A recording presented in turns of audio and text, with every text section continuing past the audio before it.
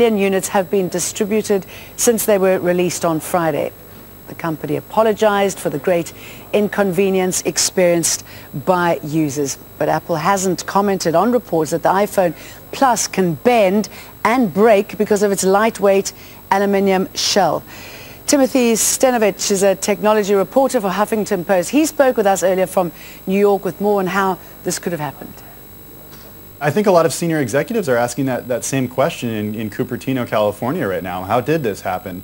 Really, hours after this was released yesterday, people started reporting issues with their fingerprint scanners and with cellular service being lost, and Apple yanked it. This is a rare move coming from Apple. They apologized and they said they're working around the clock to fix it, and I do expect that they'll have another update come out in the next couple of days. It's definitely embarrassing for Apple, but beyond being a huge PR headache for the company, I don't think there's a lot of risk. I do think that the bending iPhones are isolated incidents.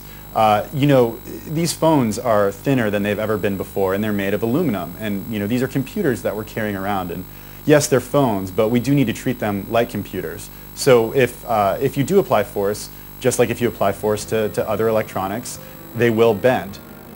You know, but again, this is more of a PR headache for Apple. Apple would much rather have people focus on how many iPhones it's sold, or you know, how great the new iPhone is, or you know, the lines of people lining up, or especially tomorrow when the iPhone is released in more countries, that kind of news, rather than these issues that they've been dealing with the last 48 hours.